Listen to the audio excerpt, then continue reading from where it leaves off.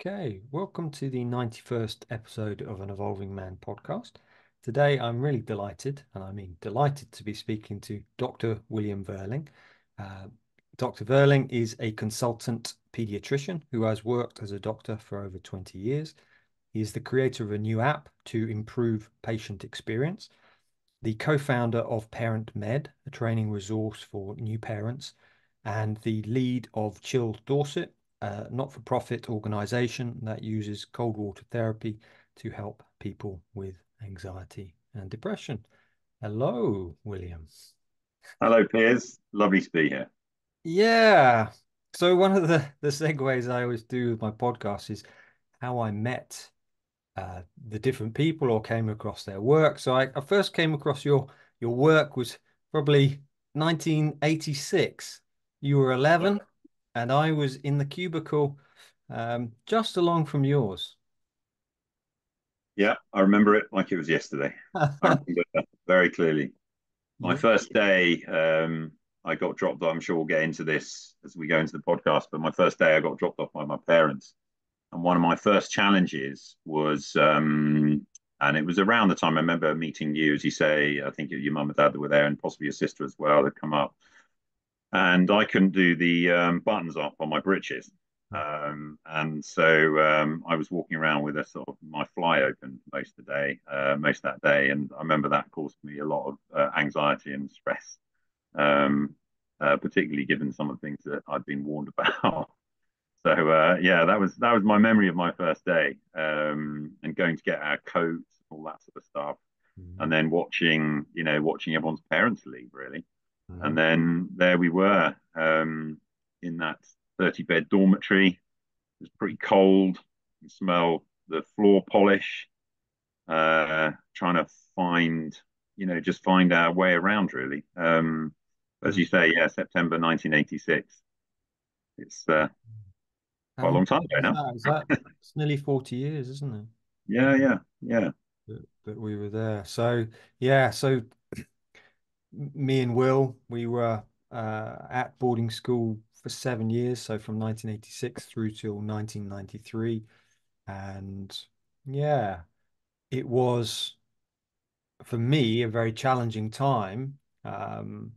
And today I'd love for us to get into a little bit, especially from your perspective of being a pediatrician, you know, just knowing what you know now. But I'd love, before we get into that, what got you into the work of being a pediatrician and working with children?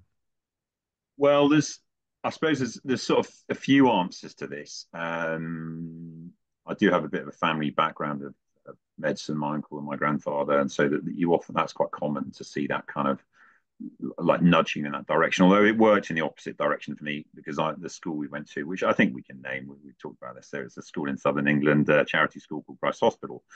It's around Horsham. So the school I went to, the A levels I did were quite different actually. So I did English, archaeology, and geography, which were that won't get you into medical school. And I was going to do something completely different. But one of the things that kind of I think pushed me into medicine a bit was I left Christ Hospital with an overwhelming sense of having failed actually, and I felt quite stung by some of the sort of I think some of the comments I'd had, um, and I hadn't done terribly there, but I definitely felt like I'd let people down somehow, or I hadn't done enough, or I wasn't enough.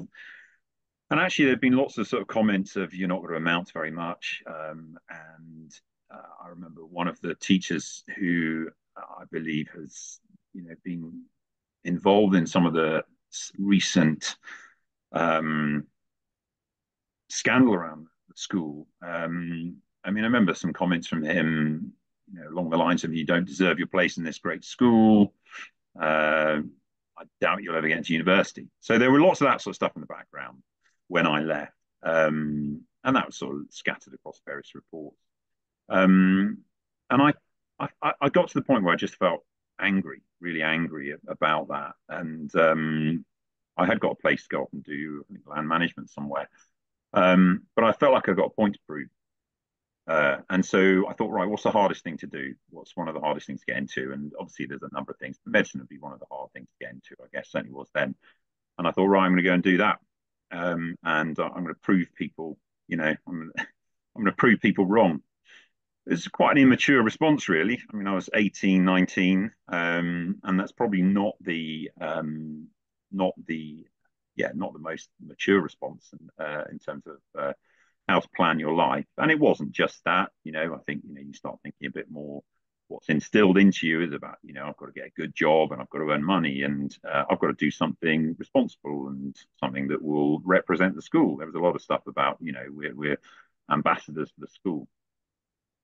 So, and then there was the family stuff as well, but that was very much in the background, to be honest. A big things that I wanted to prove myself. Um, so I went off and I did some things to get into medicine, did a sabbatical course, or did A levels in a sort of fairly short period of time, got into medical school, and felt immediately very comfortable. I went to one of the traditional London medical schools, and this was back in the mid 90s, and lots of real familiarity there in terms of what I was used to, but with the added benefit that relatively you were quite free. You weren't captive there at all, as it felt like we were. So you had all of these quite reassuring structures, hierarchies, traditions, and there felt like there was a big carryover. And of course, there were quite a few people from boarding school who were there. So it felt a familiar environment, but again, not completely comfortable, I guess, if I'm honest. I think some of my coping mechanisms at school have been a bit around being a bit of a joker, a bit of a clown, wrong place, wrong time, all that sort of stuff. And I guess I'd slightly played up to that. Um, and I could sort of feel that coming out a little bit at medical school, just, yeah, perhaps still pushing against something which I probably didn't need to push against at that point.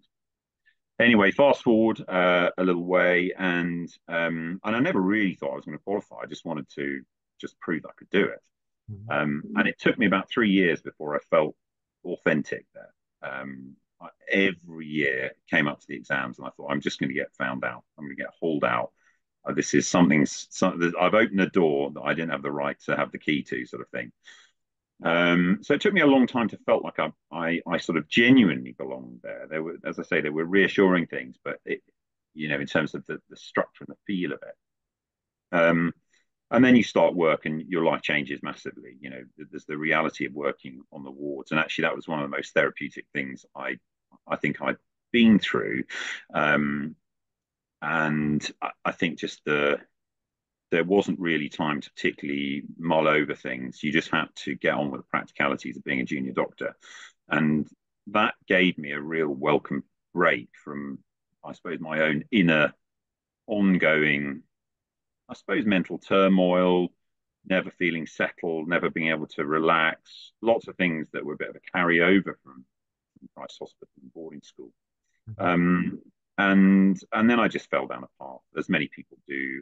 Some people have aspirations; they know what they want to do. But I was influenced by various people. Oh, this is a good career. I was going to do A&E, and then someone in A&E said, "Oh, you ought to do some pediatrics because actually that's a good experience." And I'd done some work in Australia as well and out in the outback, and I wanted to do pre-hospital care essentially, but I ended up going down in the route of pediatrics, which has turned out really well. I love it. It's a great specialty. It's kind of it has its moments of real seriousness and difficulty, but lots of fun. It's a nice sort of cohort to deal with. Children generally get poorly quickly, but get better quickly, and Mhm. usually turn them around, and they can be on their way and actually have got through it all and they're fine. So yeah, that was how I ended up in pediatrics, and 10 years working as a consultant now. It's still it's tough in the NHS at times, but yeah, I enjoy it.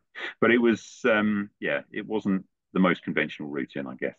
No, I remember actually, as you speak, I have so many memories. I have, I went to Australia for a year, gap year, and I kind of left. And when I came back, you were like, right, I'm going to do medicine. And I'm like, you were about to go to do geography or land management at uni, and I was like, wow. And you'd start to do your A levels, and Yeah, yeah, it was interesting. It was part of, I think there was a bit of a reinvention that was going on as well. And I remember like I really had something to prove, that I came away from that school feeling quite empty, really. And I couldn't quite make sense of it. One of the things I did was change my name, which I think a few of us have done. And I mean, not a massive thing. I mean, we all had nicknames at school. Kids at school, particularly kids with a lot of time on their hands, can be very creative, and I've got all sorts of wonderful ways of coming up with nicknames. And one of my early nicknames was radio operator. I think it's less of an issue now, but when I was younger, I spoke very much with a nasal voice. So I used to get called Verling, calling Verling, which I think is quite funny, actually. It was quite a good nickname. And then that evolved into, I think it was Big Vern and Vern, I think because I was reasonably tall, utterly you look ridiculous. like that character from Viz. Oh, from Piers, but it was completely ridiculous because I'm about the most pacifist person you can meet. But yeah, he sort of used to go around shooting people, I think, didn't he? That's good. But anyway, that's what I was called, Vern. And so when I left there, I just wanted a complete fresh start. So when I went to do the sort of these two extra A levels at a local college, I just, was called Will. I just, oh, my name's Will. And there was a bit of a process around sort of reinventing yourself, really, and feeling like you need to do that. Um, but yeah, no, I remember you similarly. I think you went through a bit of a name change, didn't you? Yeah, I changed my name. I was Piers when I got to school, and Yeah, I think within 2 weeks I changed it to Simon, and then it became Zig, and then it became Ziggy, and yeah, then most of the time I was known as Ziggy. And then as soon as I left school, I think within a week I'd turned it back to Piers.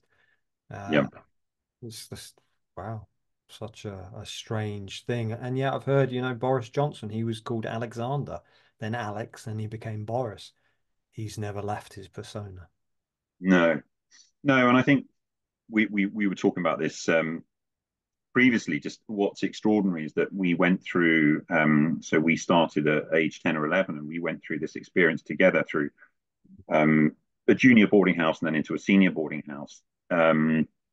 And we left at 18. We were there for 7 years, and we were in the company of 60 odd boys in our boarding house, maybe a few more, 60 or 70. And there would have been 12 or so in our year in the boarding house. And I can still to this day recite the roll call, like without a problem. I can't remember three things of shopping that my wife needs me to get, but I can remember the roll call. And for many of us, we walked away from that place and never saw those people again. And I think that's extraordinary. I mean, for the intensity that you have right up to that moment, and all of the pageantry we had when we left school. Remember, we had the beating of the retreat where we had Mm. 100-piece band march through this huge quadrangle. Yeah, All of the march to parents. lunch every, you Well, know. that's right. Yeah, yeah. It took me a long time to be able to eat lunch without the sound of the 100-piece marching band. Yeah, I mean, great preparation for real life. Yeah.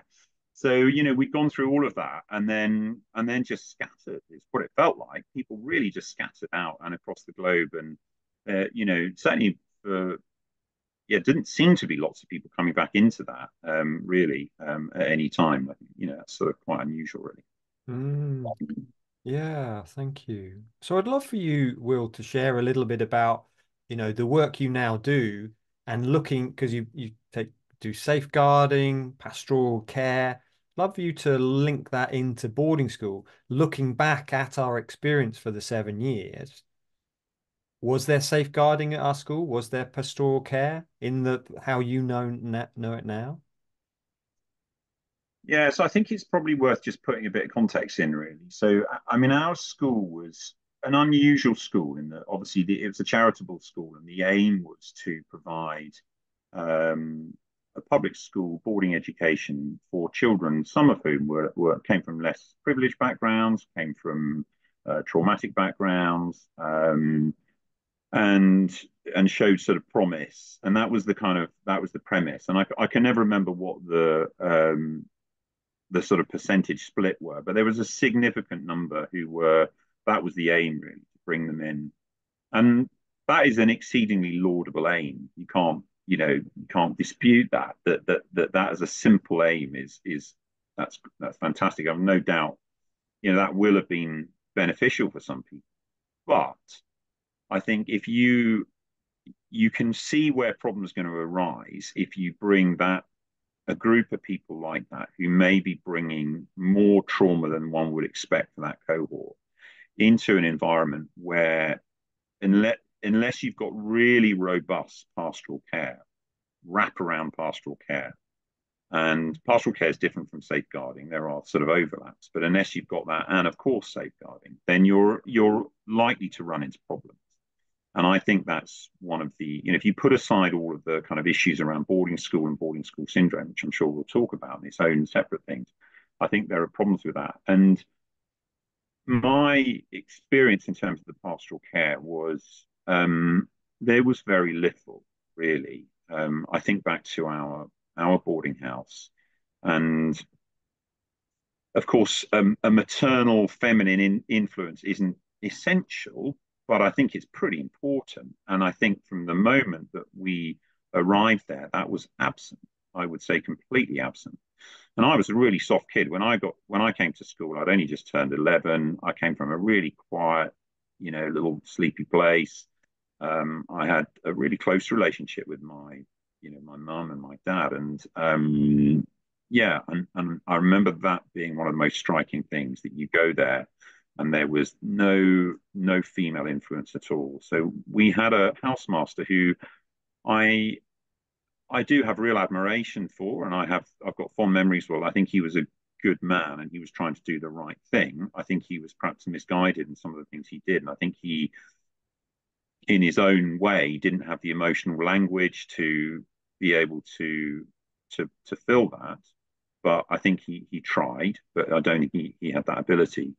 And I suppose, the only sort of maternal, female, feminine influence was really arguably our matron, who was significantly older, and there was nothing there at all. Mm. So there felt the fundamentals didn't feel like they were there in terms of pastoral care, caring for, what is essentially still a very young child. If we think about childhood in stages, and we now acknowledge that even adolescence probably extends to, 24, 25. 11 is really still quite young. So that didn't feel like it existed to me. And I mean, if you think about Maslow's hierarchy of needs in the context of this, and where that sort of care would sit, I mean, we weren't even meeting some of our basic needs. I remember feeling freezing cold a lot of the time. We weren't allowed duvets. We slept on horsehair mattresses, and for a while, iron beds, horsehair mattresses. And if the person who'd been in the mattress the year before you was significantly heavier than you, you'd spend the first time trying to sort of wriggle out their kind of indentation of the mattress. So it just wasn't comfortable. Um, the dorms were often cold, windows were stuck, heating was pretty variable. You didn't feel at any time safe. I certainly didn't. I felt on a heightened. I felt in fear. I realized that only a few years ago. It was like I was in fear all the time. Yeah, I think I would absolutely agree with that. And what's difficult as a 10, 11-year-old boy is that you can sometimes miss assess that as a sort of, because I remember feeling it was a bit exciting, but I also was scared. And of course they're on a bit of a continuum. And so I remember, am I feeling, is this all very exciting or is it all just terrifying? But I think I was misassessing what was actually, a lot of this was pretty terrifying, because you were cold, you were uncomfortable, you got no maternal feminine care, as it were, or female aspect of care.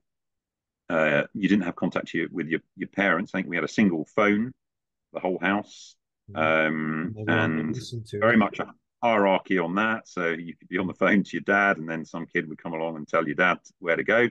Am I allowed to swear on here? You can, yeah, of course. Yeah, tell your dad to fuck off and your mum to do this or whatever. So you didn't have that. And then if we then take it onto the dining hall, going to the dining hall, this beautiful building, this amazing Mhm. one of the longest pictures in the country, if not the world. This gorgeous painting. We went back there recently, and it's a stunning piece of architecture, as is the whole school. I mean, it's this sort of proper, Oxford dreaming spires kind of feel to it. But actually, on an cold October 1986, autumn winter, felt pretty austere, well, really austere. And so I never felt guaranteed of any food. And I don't think I'm kind of exaggerating this. I've got really vivid memories of you'd see the food start at the top of the table, and people would, the people more senior would ladle on a load of food, and then you'd be scrapping around for whatever's at and you'd just go for long periods of time where there wasn't really a lot of food. I remember there being lots of milk and lots of toast, and I remember living on that. And that being a thing. So again, you don't have those sort of key, they're really basic, really far down on that pyramid, aren't they, in terms of the things you've got to build on. And then any sense of love, well, there wasn't any. I mean, there was nothing at all really. I think there was the degree of care, as I say. We mentioned the housemaster, but I didn't really feel anything beyond that. So I don't think it was there, and I certainly don't think it was there to capture and help with the sort of some of the really complex issues that some of the children were dealing with. And that was really obvious from really early on. And those children were often left to the boys to deal with.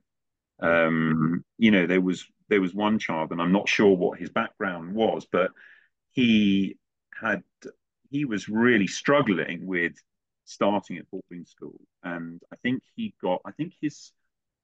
his father was much older and was poorly, and I could relate to that because one of the reasons I went to Christ's Hospital, I was told is, well, if your father dies, then the school will be there to pick things up. So there was quite a lot of emotional investment for me being there.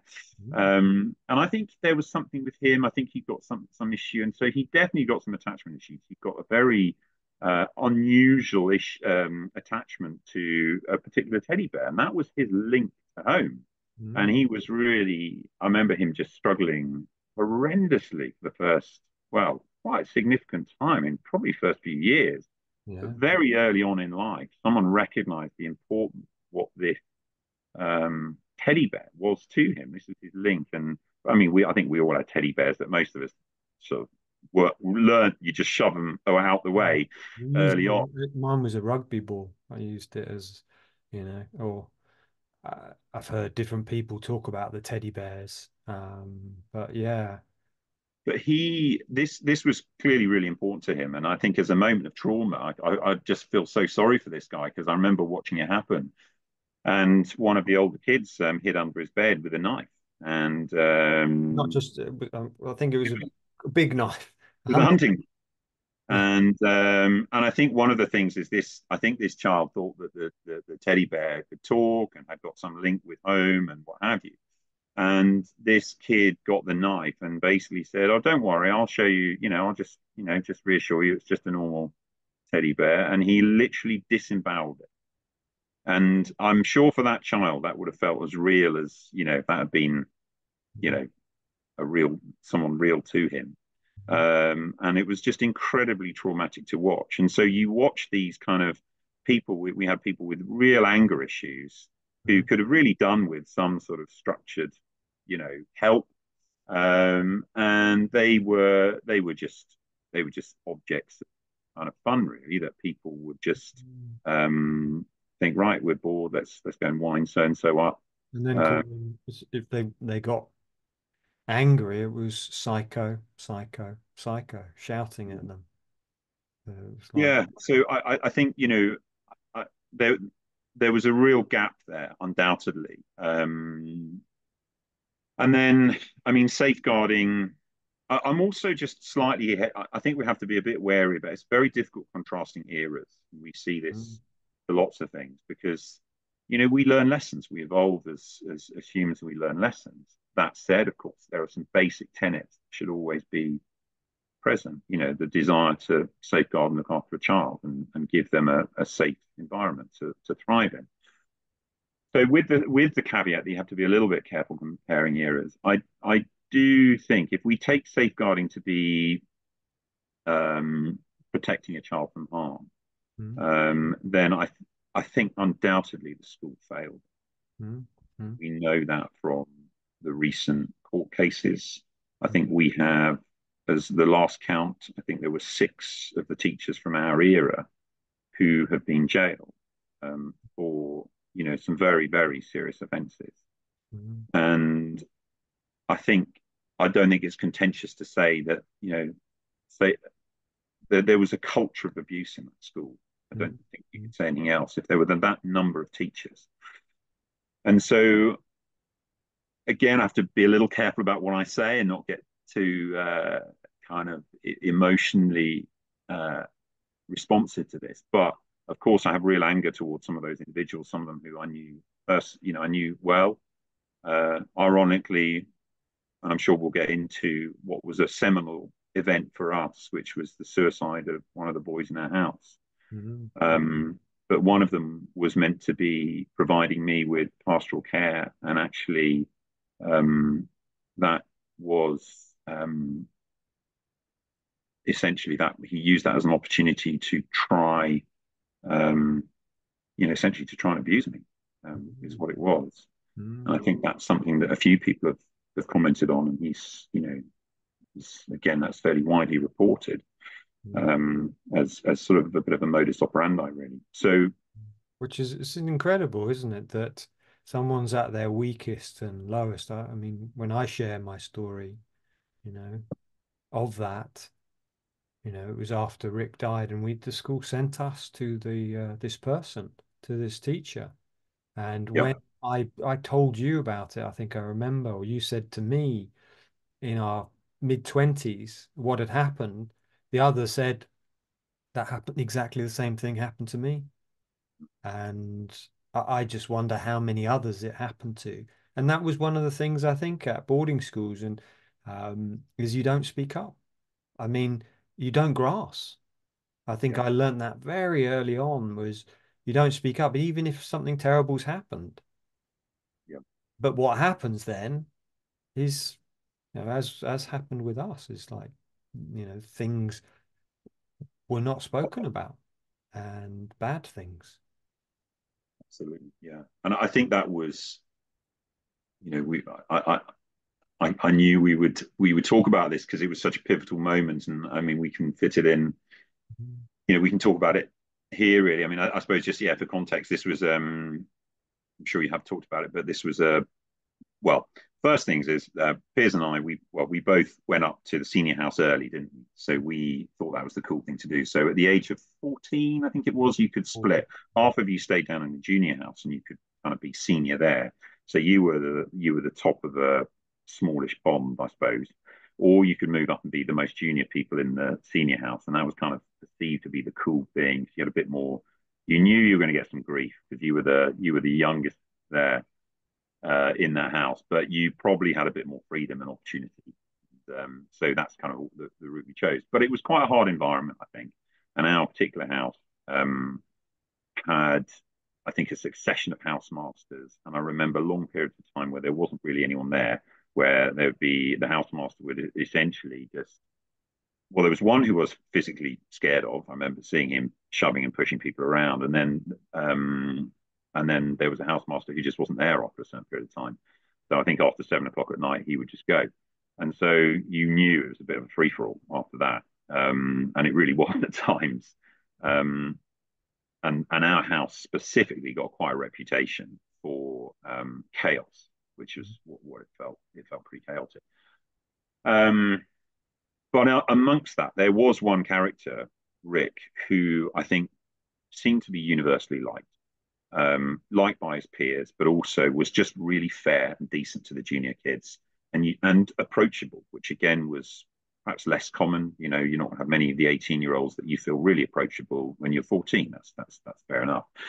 But he was, and I think that's perhaps why. And we all were close. We all loved Rick. We all were close to him, and I think that's why it felt so difficult. And I remember the night before he died, he seemed absolutely fine. and it took me a long time to work through that and to try and understand that that he'd made peace with his decision that far ahead. Um, and as I said before, I wasn't perhaps the most didn't follow all the rules perhaps as I should do. I remember I was skipping a lesson, and I remember hearing the train on the tracks screeching to a halt, and then walking round and seeing a train on the tracks with an ambulance. I remember it was a very, very, very powerful memory I'll never forget. Um, and I think from there things just fell apart pretty quickly. Really, I think really, really quickly. We were told we were all ushered into um, the chapel. We were told by the chaplain, and then we were sent back to our houses. And I remember again, there are just some memories you have which are really clear. And I remember obviously you being there, and I was standing, I think just standing against the wall, didn't know what to do. Mhm. The first time I've ever experienced I'd experienced suicide, and it was so close. And his study was at the end of the day room on the right hand side, and there was this presence, and he'd been very present the night before around the house. He'd been asked, I think he was going out to the local town, and he was been asking if anyone wanted anything. And people were sitting there just heads in their hands crying. I mean, I think it was an extraordinary moment because we'd been at boarding school for 5 years, and I'm not sure apart from the first few years, first few weeks where you saw new boys cry, generally there wasn't anything like that. And there was this outpouring of emotion, which was extraordinary to see and completely understandable. And some of us were sitting around there numb. And I remember rather than being allowed to just deal with your emotion, your grief, I remember people being marched out there, literally by some of I can't remember who, whether it's the senior boys there or whether it's the staff members, Yeah. and basically being forced to scrub the house. And I remember someone protesting about this, saying, I just want to sit here and cry. And this is on the day he died. I remember one of the senior boys there saying, fucking get on with it. I never liked him anyway on that day. So it was a really traumatic event. And then I think there was a real ghoulishness as well about what was happening. I think people were going down to the track, and there were some horrible stories coming back. So as a 14-year-old, dealing with that without your parents, with no one around. Of course, you can't get hold of your parents. No mobile phones in those days. You can't get on the phone. And then, these sort of scrambled messages coming through. Oh, your parents would like to speak to you. Well, I can't talk. Eventually this filtered back to the parents. And it was hugely impactful. I mean, just for me, I thought about Rick every day for 10 years. Even when I remember even being at medical school, I just couldn't get it out of my head. And I was terrified running. I remember the back stairs through the dormitories, you'd run past near where his bed was. And I was just I felt really scared running past there, after he died, thinking, I don't know, his presence would be there or something. It felt really threatening and ominous, the whole house. So off the back of this, which was the single most traumatic event in my life at that point, and probably has been one of the most. I mean, I've seen some really, in the career I've done, I've been involved in some incredibly traumatic events. Mhm. Sadly, not many, but certainly some. And this is unquestionably amongst those most traumatic of events.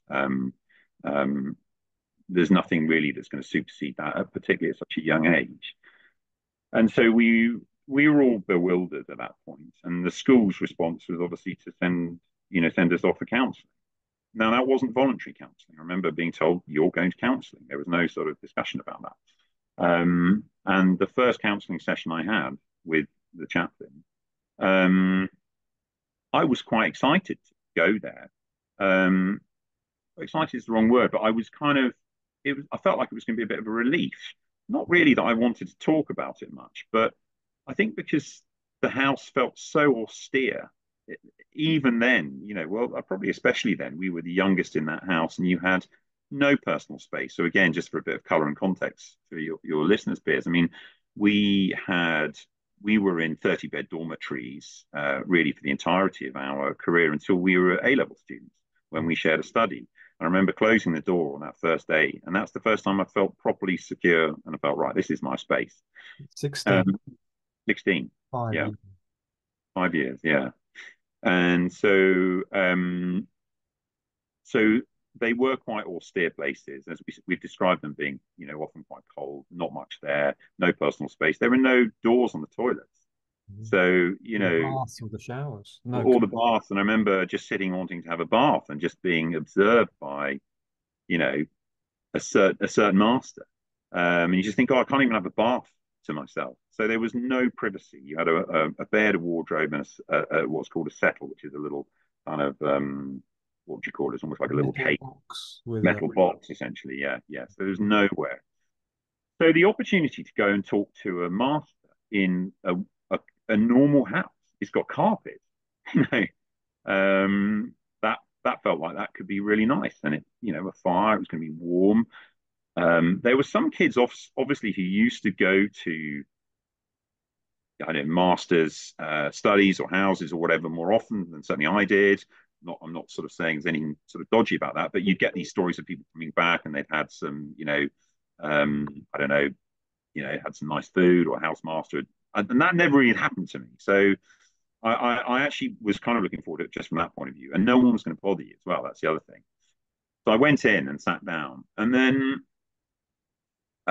very rapidly, and I mean within a few, you know, after a few kind of moments of pretty light introductory conversation, um, the teacher started asking, sorry, the chaplain started asking some very personal questions, you know, really personal questions.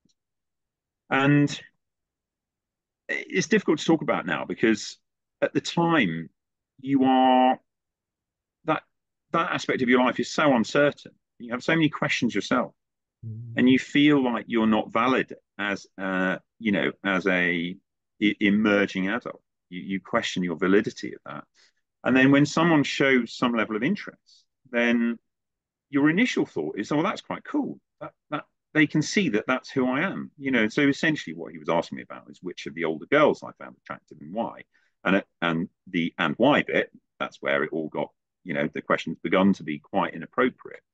Um, so you know, I guess I got a bit of a wind into how these things can evolve, really. Because if you take someone who is really, really vulnerable in on so many levels, and particularly at that moment, and vulnerable in terms of your developmental stage, and then someone shows some sort of validation of you. And I guess for me, my it got to a point where the level of the level of what's the word? I suppose inappropriateness of the questions really rang alarm bells, and I said, "I think I'm okay." My my dad, God rest his soul, had given me a little talk before I'd gone to the school about there might be some dodgy, you know, things that go on. That's not right, you know, don't ever let that happen type thing. Which is why I felt so exposed on the first day where I couldn't even do my flies up. And I was like, Christ, I'm a sitting duck here. So I kind of got that ringing in my ears, and I just thought, no, this is just so wrong. And so I remember walking away, and again, I can remember it to this day. As I walked away, these two hands on my shoulder, just saying, "No, no, no, you need to stop. You know, I've obviously upset you. You're really tense. Come back. You need to come back for a massage." And I think what's extraordinary about that is how you and I shrugged him off. I was 14 at the time, and that was fine. I shrugged him off. Came back, and I think at the time my response was, "Oh, this is just going to be a funny story for people." You know, you're so detached from your emotions, and you're in this. You're just trying to survive, really, particularly at that moment in time. Mm. That you I remember just coming back, and I think I told someone, and they just laughed, and they were like, "Oh, dodgy, so and so," you know, and it wasn't. It didn't even feel like there'd be a forum that it would be taken seriously. Yeah, It yeah, just felt like there was nowhere, and for a long time, I didn't really think a lot about it. mm-hmm. And it's only many years later that I've tried to sort of, I suppose, evolve and think about myself and what impacts various things in my life have had on me, and things that I'm my weaknesses and struggle with, and one of them is definitely a mistrust of authority. Mm. And it's a real deep mistrust and pathological, I would say. Mm. Um, and and I think it clearly that's going to have had an impact at that moment in my life where you know you really are pretty desperate, and you are definitely seeking help. This was such a seismic shock to the school. It was a seismic shock to the school and the local community. But the epicenter of that was our house, our boarding house. Mm. No doubt, those 60 boys in our house. And there was something about the traumatic nature of it, the build up to it, the aftermath that all compounded those things.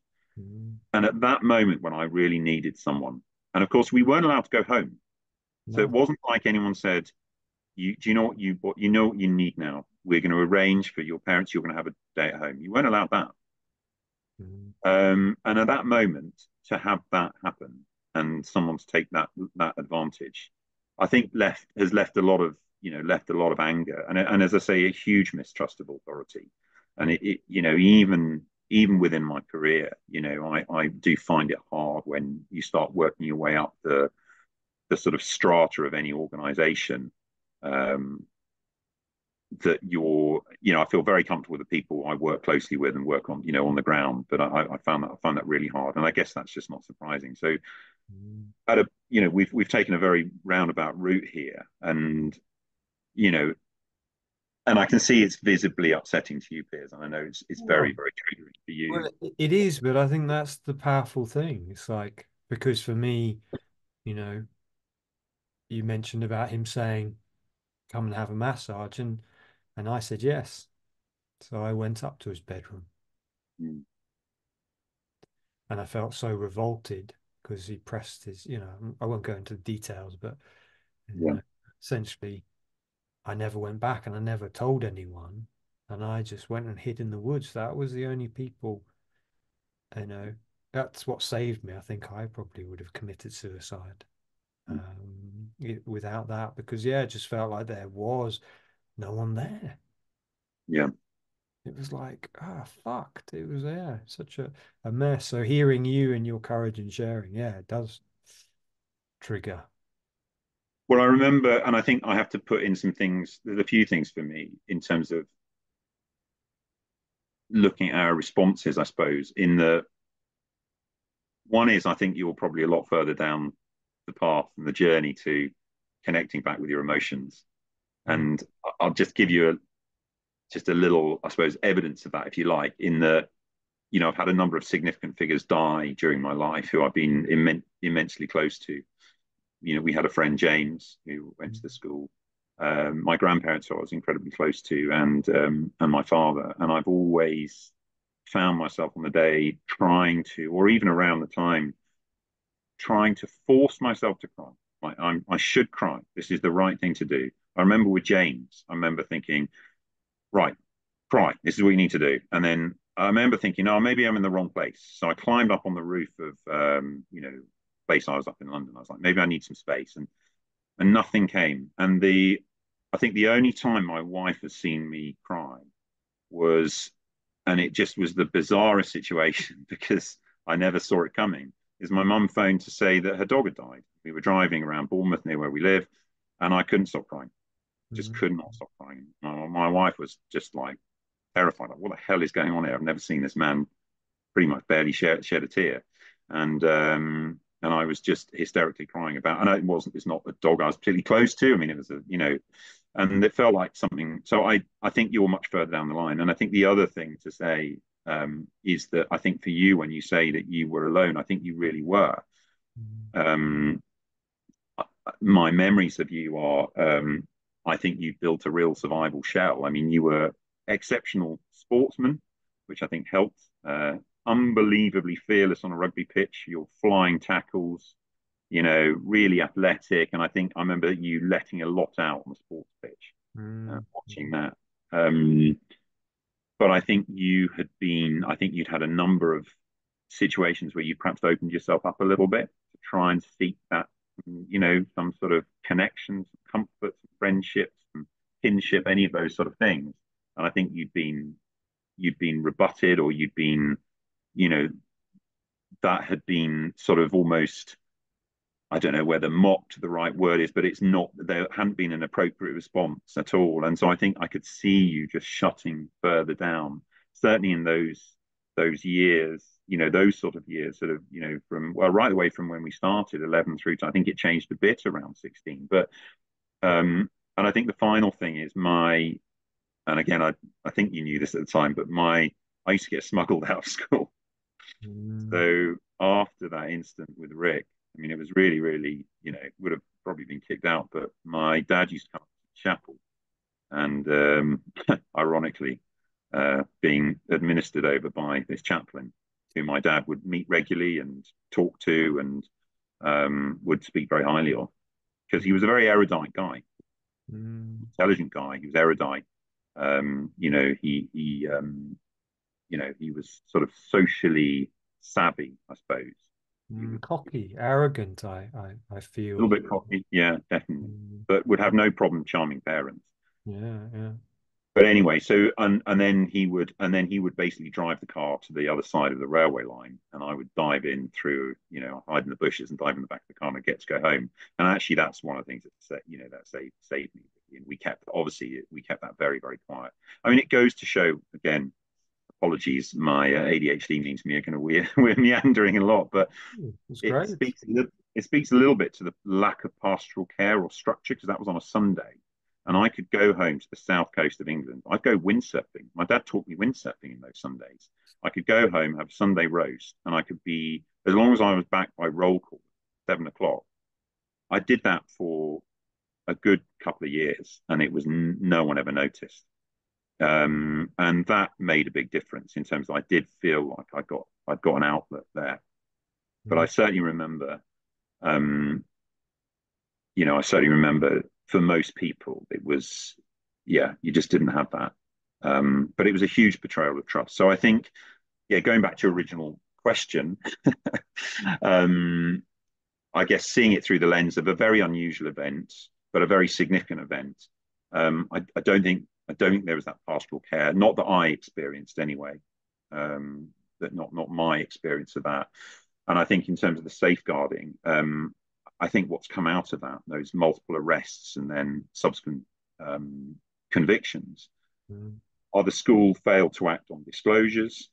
They obstructed kind of testimony. I think there was some stuff around manipulating the truth as well. Kind of some coercive stuff in terms of, suggest you don't do this because your name will appear.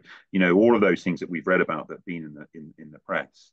Mm. And so, obviously, I have a huge amount of anger to those individuals, most of which I remember very clearly, and many of which we all had significant concerns about. But there was never a single conversation about, well, what do we do about this? There just didn't seem to be any. There didn't seem to be any options. I mean, some of them had got nicknames around the kind of their presumed misdemeanors, which Mm. turned out to be surprisingly accurate. We had Uh, that in the first couple of weeks, backs to the walls, yeah, who would yeah, buy it. absolutely. Um, So I think that um, I think I've got a huge amount of anger towards those individuals, but I also have I find it hard not to be exceedingly angry with the people who were responsible for safeguarding there, because they failed. Um, that certainly with that, and I think that's not a single isolated case. That's endemic um, within that school. As far as that would be my perspective, and it is just an opinion, but that would be my perspective. And I think the other really disturbing thing is about safeguarding. There's lots of tenets to safeguarding. One of them is about putting things in place to protect people in the future. And and again, I'm just quoting from from the from the print press reports of around these things, to then send some of those individuals on to other schools with a reference is I don't really have a word for that. Um, I, I don't really know what to say about that. It's just beyond comprehension, to be honest. Um, and so, yeah, I think yeah, I'm trying to think of an analogy. I guess if I was in a situation where I felt that a colleague, and it does, unfortunately, it happens in all spheres. There are safeguarding issues in all spheres, all environments. But if I failed to report a colleague who was acting with a level of inappropriateness, um, then I would expect I'd be struck off. Mm, mm, mm, mm, mm, mm. Yeah.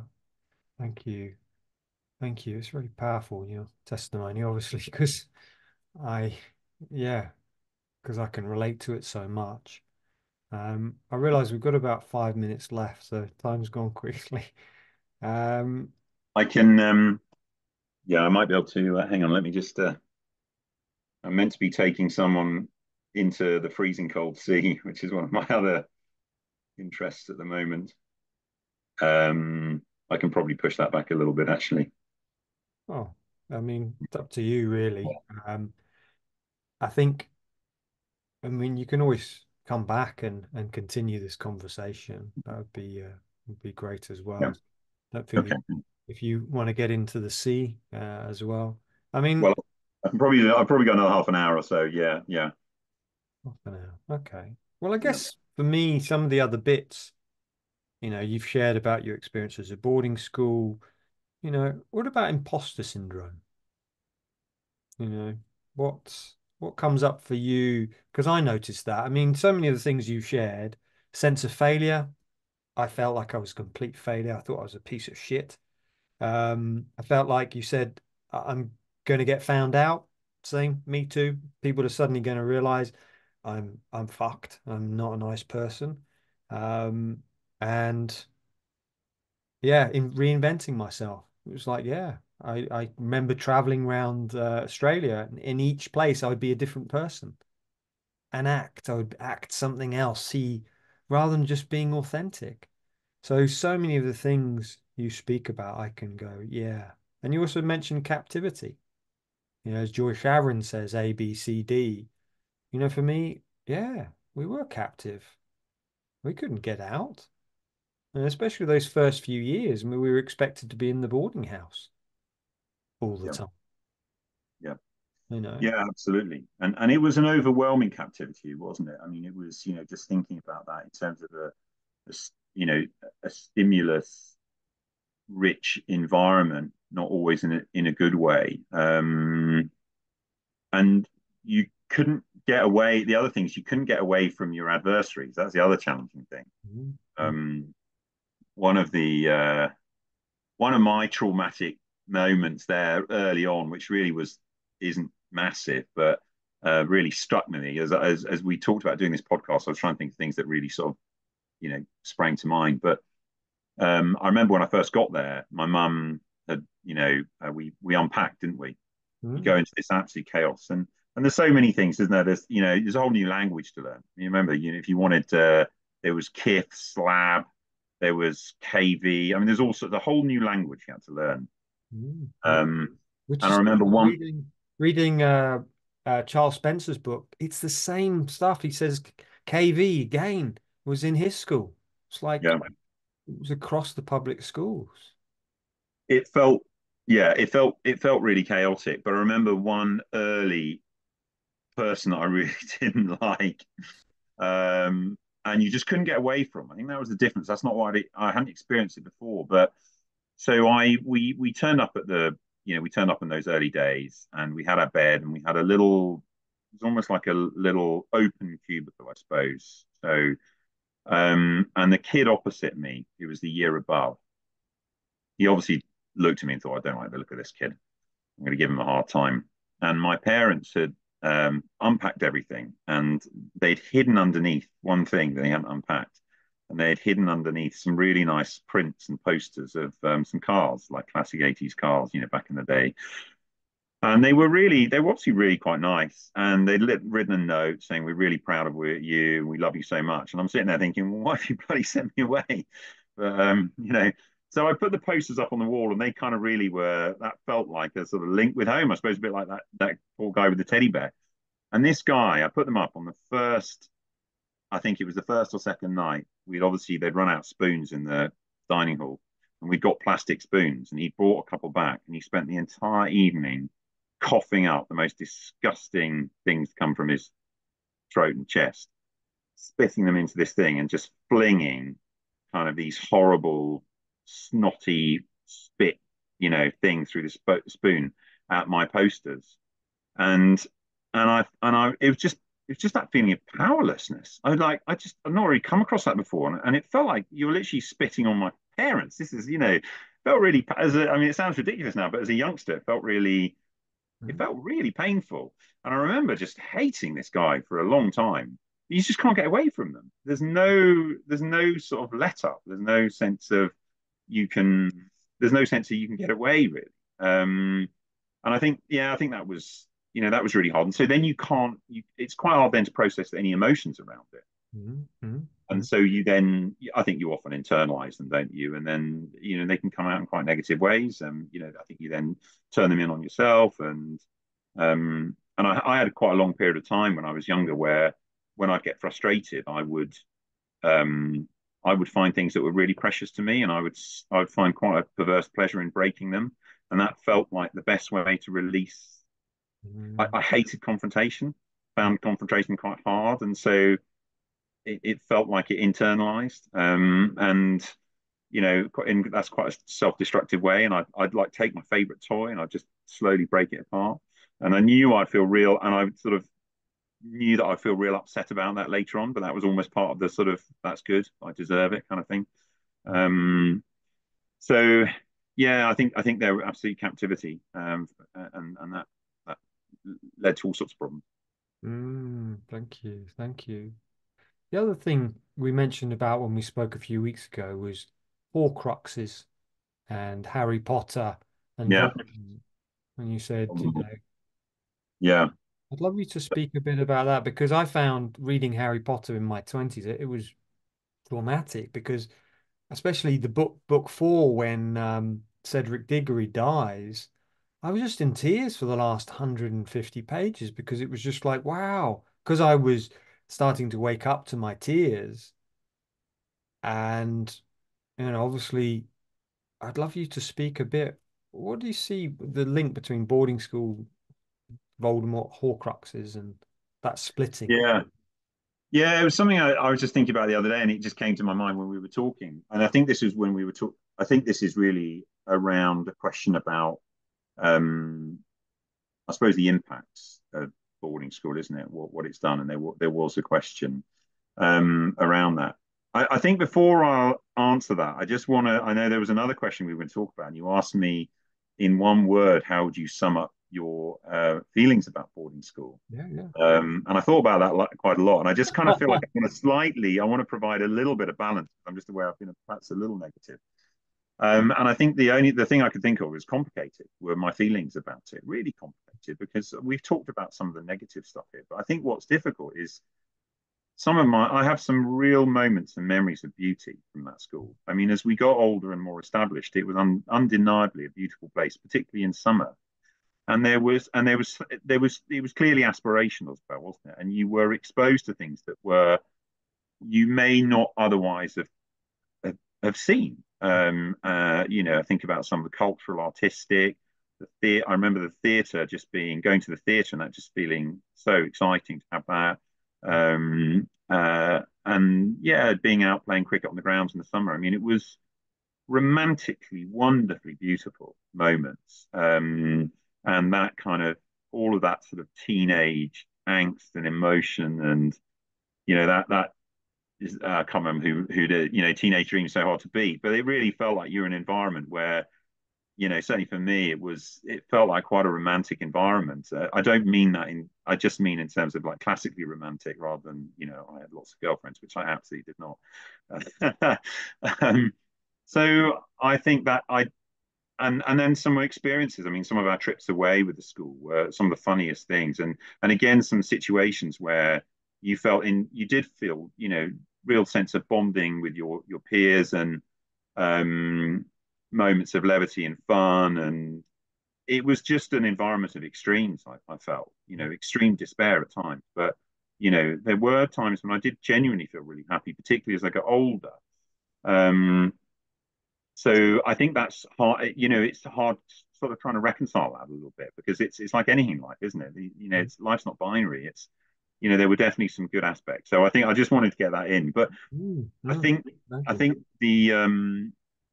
the stuff in terms of Horcruxes and adults, and it's really only been since probably over the last 10 years with various people about this. I've thought more about this is what were the impacts, because it was such an extraordinary experience just to be dropped there at 11 and then not really be in your own sleeping in your own bed for at least 6 weeks.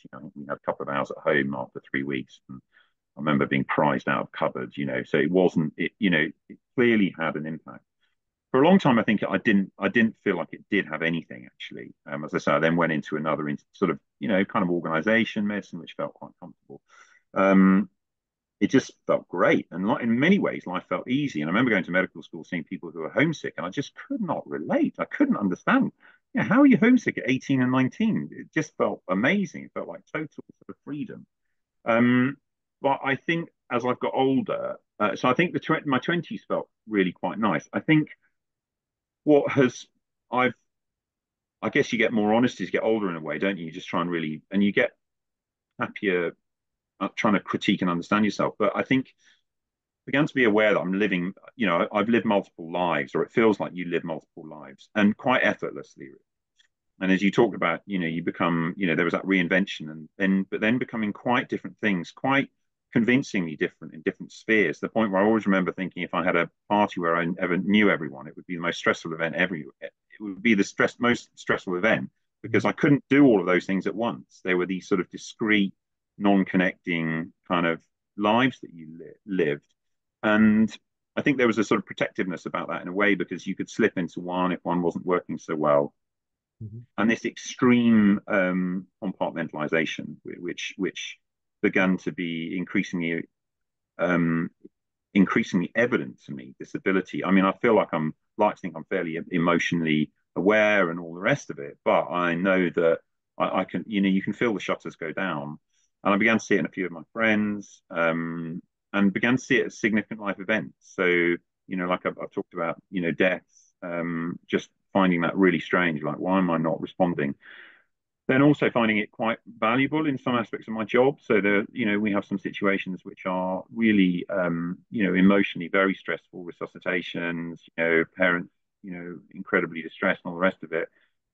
Sometimes you're having to do practical procedures in the middle of all of this. And I remember, and really still to this day, the ability to really tune that out very powerfully.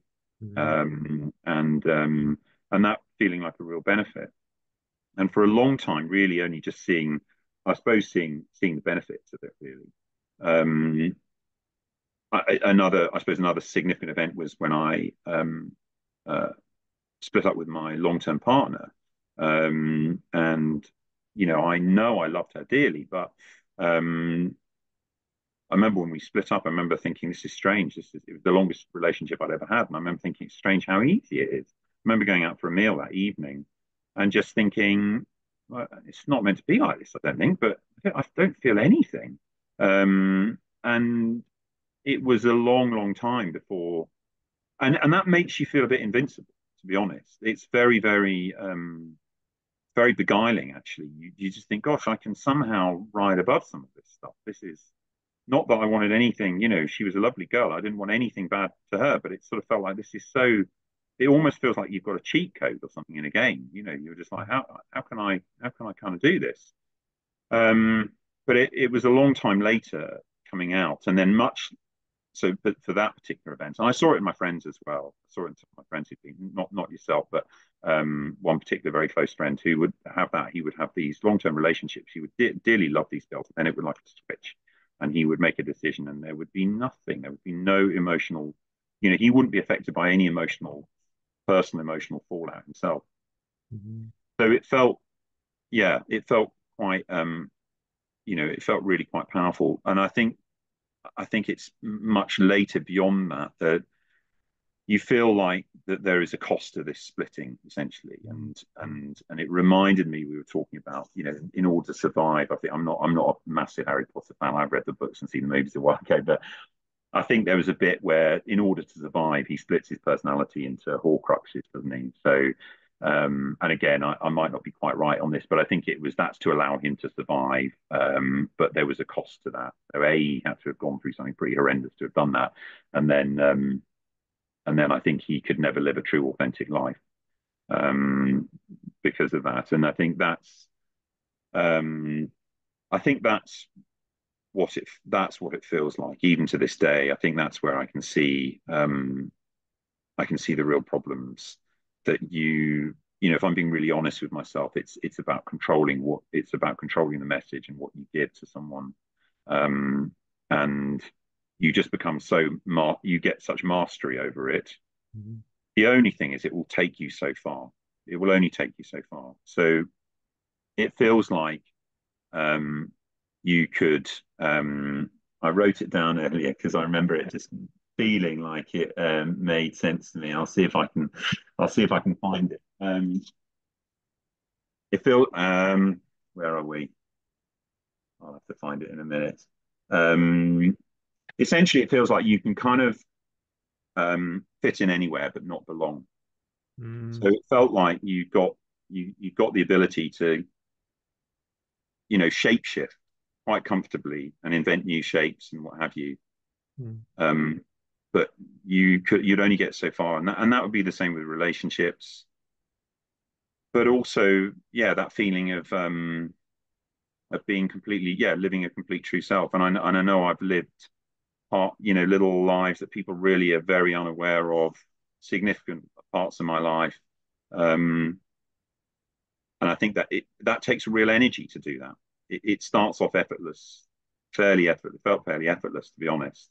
Um, I'm not sure why it seems harder as you get older, but it feels harder. It feels like it takes more energy, and then it starts breaking down a bit. And then I had an experience at work where I found it really hard to switch off, and that really shook me. I felt like something had gone, I'd lost lost something really significant.